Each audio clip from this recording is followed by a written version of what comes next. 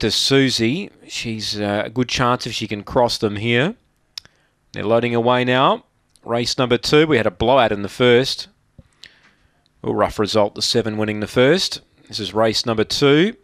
And they're ready to run. Here's the lure now. Ready. Away, Magic Condi about 5th away. There's speed up front here from the inside. Dash and Days railing up Spring Festival. Out wide, Glitch Gambler. Very deep, Victor Susie continues on. Behind them, Hometown Lads, Woodside Hustler and Magic Condi and Plan Away are out the back. Up front, the inside, Glitch Gambler now railed underneath of Victor Susie. It's Glitch Gambler just in front, close to home and wins from Victor Susie.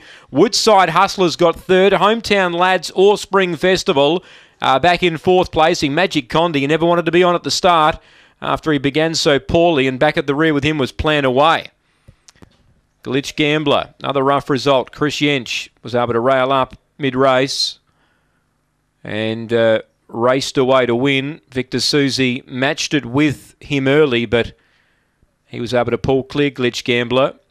Victor Susie 2nd, and Woodside Hustler at 40-1 running 3rd. So punters haven't started too well here. 6, 7, 8 and 1. He had only had the 1 race start, Glitch Gambler, prior to today. He had no speed on that occasion. Today he showed a lot more pace and had a bit more luck in running. 6, 7, 8, 1, 23, 23 the time, 14, 23 on the way home. And we just await the all clear on 6, 7, 8, 1, 23, 23 the run.